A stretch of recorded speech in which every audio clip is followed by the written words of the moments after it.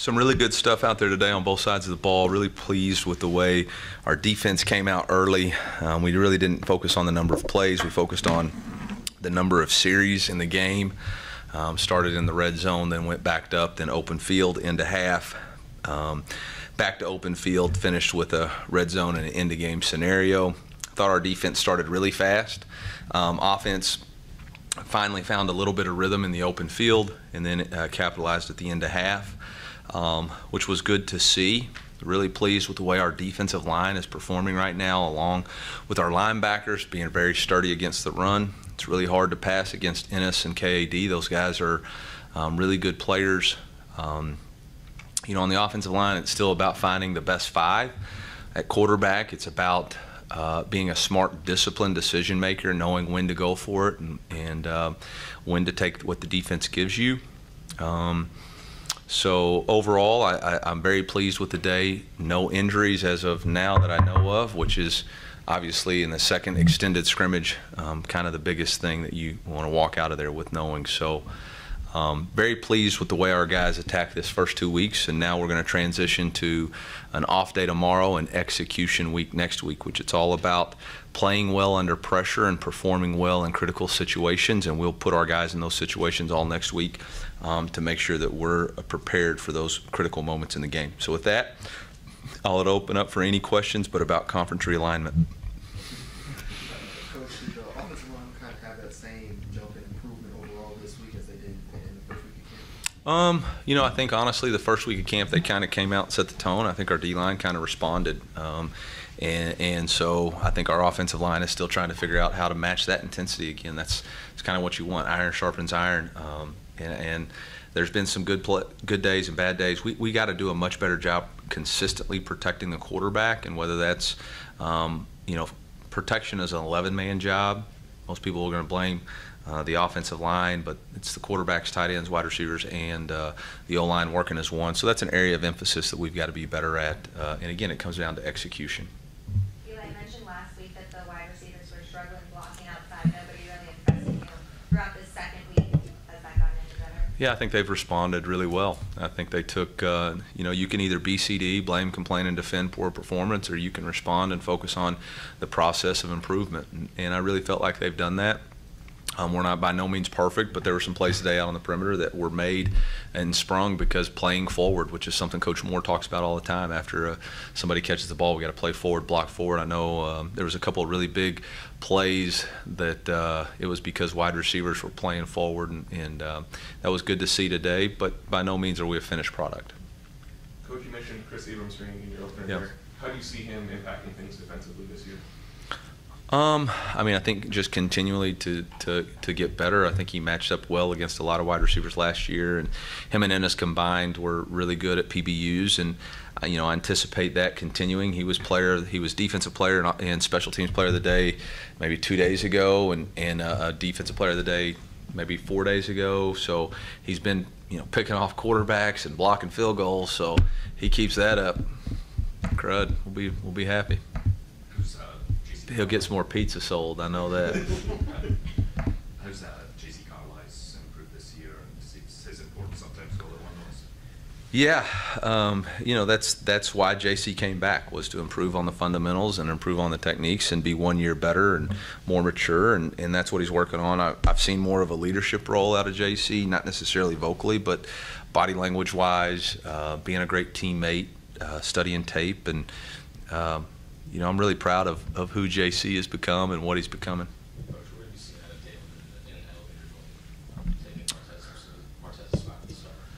Yeah, I've seen more urgency out of Dalen. I think his urgency in and around the building has been much better.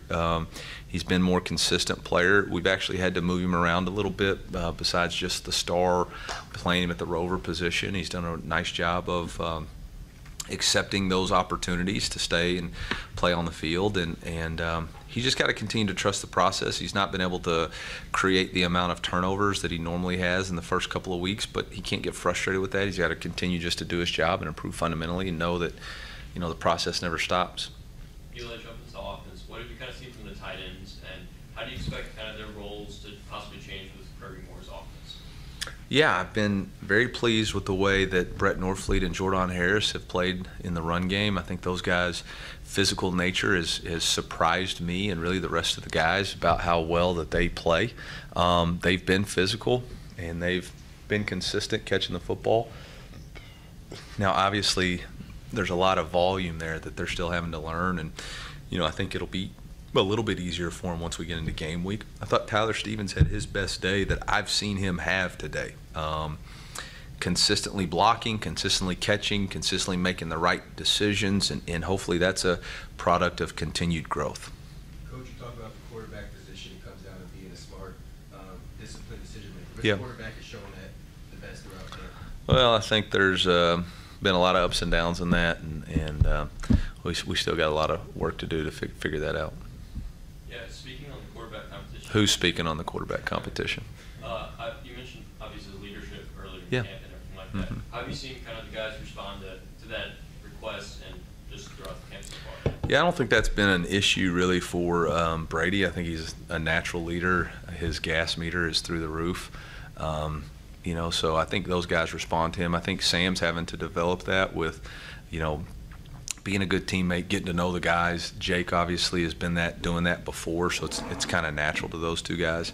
I think Jabari's done a really nice job with the freshmen. I think he's got a great relationship with those guys, but it's got to transcend just the class that you're in. It's got to be throughout the whole team. So. Eli, you mentioned before 8 to 9 guys on that offensive line still battling. Anybody in the second week that stood out to you? Yeah, I think we're down a little bit, maybe more to 7 or 8 now that are really consistently battling. I think Cameron Johnson's made a real improvement. I've been really, really proud of Connor Tollison. His gas meter has gone through the roof, and he's really taken on ownership of that offensive line, from calling it, from being dedicated, from snapping the ball, from gaining weight. So I've been proud of him, and I think that's naturally what happens when the game means something to you, and there's an opportunity to get put on the bench. Coach, what has the offseason been like for Harrison Meades? He talked about yesterday kind of being in a little bit better shape because he expects to be on the kickoff team. What has it been for him? Yeah, Harrison and I are on the same diet. We keep saying we're on a diet, but no, he's trying to do all the right things consistently. But I did ask him if his mom brought some cinnamon rolls, and I don't think he told me the truth for this weekend. I don't think he wanted to share them with me. I'd say this though: I know Harrison's excited about trying to be the kickoff guy, but don't write that down in pen yet. Blake Craig's coming, and I've been very impressed with the way Blake has kicked the ball and the way he's consistently attacked every single day. So. Make sure Harrison doesn't count his chickens before they hatch. What have you seen from Harrison? You talk about explosion in his kicks and things like that. What has he been working on fundamentally? I'm actually going to just lie if I answer that question consistently here. I just know that we've been working on him mental prep, consistent mental performance, and we've been talking about trying to be at a weight that he can consistently play with and keep it under control. We don't want him to lose any NIL value by not being the thicker kicker, so it's a fine line there. Coach, have you seen Mookie Cooper develop maturity this offseason? I think Mookie has learned to play without the ball, and I think that's the toughest challenge for a wide receiver is you're consistently critiqued and valued based off your production with the ball in your hand, but I think understanding now that he's been here so much that the play doesn't care who makes it, and consistently going out and doing your job and doing the little things and executing alignments and executing the routes as called and making sure you block and play on special teams, and that's what I've seen Mookie do, and I'm really proud of him for doing that, and I think naturally when you do that the ball finds you. Eli, who are some of the true freshmen and guys maybe who have come over during summer and obviously in the fall camp, kind of doing the first camp that stood out to you so far? All of them, because if I don't name one, then we got issues. So all of them have stood out in a positive way. Eli, your uploading his back to school event later this evening. Just what's kind of NIL done to make that happen? Yeah, really proud of Darius for giving back. We're blessed to be a blessing, and I think for him to understand that and actively give back. I know I'm going to go support him. I hope everybody else will go support him. I know his teammates will be there. I think it's just an attitude of gratitude. And that was actually something we talked about in our meeting today as we talk about being emotionally consistent. One of the ways you can do that is to view the world with an attitude of gratitude and understand that, you know, we're very fortunate and blessed to be here at Mizzou and in the SEC. And obviously for student athletes, it's the best they've ever had it, and it's going to continue to get better. But they're blessed to be a blessing. And I talked about last week, you know, like I said, Coach Malzahn used to say, use your influence in a positive way. And that's just what we're trying to do. Coach, because there's so much continuity on the defensive side of the ball, do you think it's been kind of more efficient fall camp just because you don't have to worry as much about, you know, learning personnel and stuff like that? No, I think every year and every team has a life of its own. And you can't get caught thinking that, well, we've all been together so we know what each other's doing. No, each year you have to start from the basics and build up. I think the difference is you can build a little faster, but you can't skip steps. And that's what I've been really pleased with Coach Baker, is that he hasn't tried to skip any steps. And I think that's partly because, obviously, as co-defensive coordinator, Coach Smith, but also Coach Peoples and Coach Pogue do a really nice job of checking Coach Bake when he gets out of line. Coach, I understand the off-season camp is a grind for players, but I know it's also a grind for coaches. How are you all holding up? How are you all be able to bring the same energy every day as the players? Yeah, we talked about it today. Like, this is hard compared to what? You know, like, compared to what? Like, I mean, it's fall camp, and yeah, we work long days, but it sure beats, you know, some of the other jobs that are out there. There's people that are working 40, 50, 60 hours a week, man, living paycheck to paycheck, really struggling. There's single moms out there that are doing everything they can just to make it. And so I got no room to complain or gripe. You know, compared to what, this is pretty easy. And so I'm very blessed and fortunate. I think our staff feels the same way. We love what we do. We love who we're around. And there's a lot tougher jobs out there. You know, there's a lot of people that have it a lot harder than I do, and you know, our goal and hope is that just we play so well, maybe we take their minds off of it for a couple hours in the fall. Eli, what was it like to kind of have Chase Daniel back for a couple days, and kind of what did you take away from that? Well, I started worrying about my job security. No, I'm just kidding.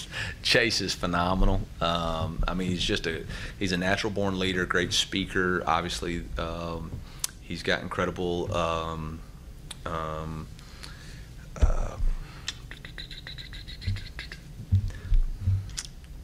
Not buy-in. He's got incredible credibility. He's got incredible credibility with the players because him playing here, being under-recruited, always had something to prove. Played so long in the NFL, always had that right kind of chip on his shoulder. You know, shared his story with the team, was able to give insight to both both sides of the ball. And you know, I think the other thing that was really cool about it is we talk about chasing two dreams all the time: life with football, life outside of the game. And he's transitioning into that second phase of his life outside of the game, and what's he want to do. And so, you know, that hey, what is it that I might potentially do? Whether it's TV, you know, he's really focused on taking care of his kids right now and giving back to them because he's sacrificed so much of their childhoods pursuing his dream of being an NFL quarterback. I think he's really focused on being the best dad that he can while also serving a purpose on his day-to-day basis. And so it was really cool for our guys to see that while he was here for a couple days. Coach, the funding competition has seemed to be going well. What have Luke and Riley been able to do, and what do they need to keep doing to win the competition?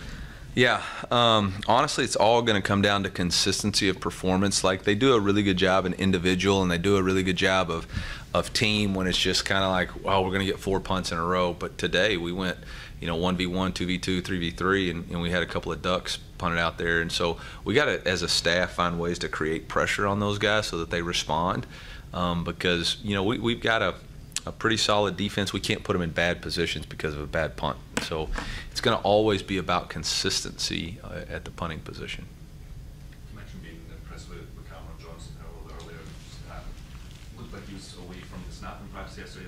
Can we expect to see more guard? No, yeah, we moved him up with the guards today. Well, we actually did it for the last 4 days.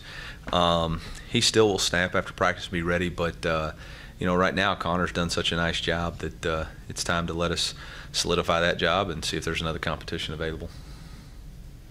We good? Golly, y'all, you let that go a little longer than normal.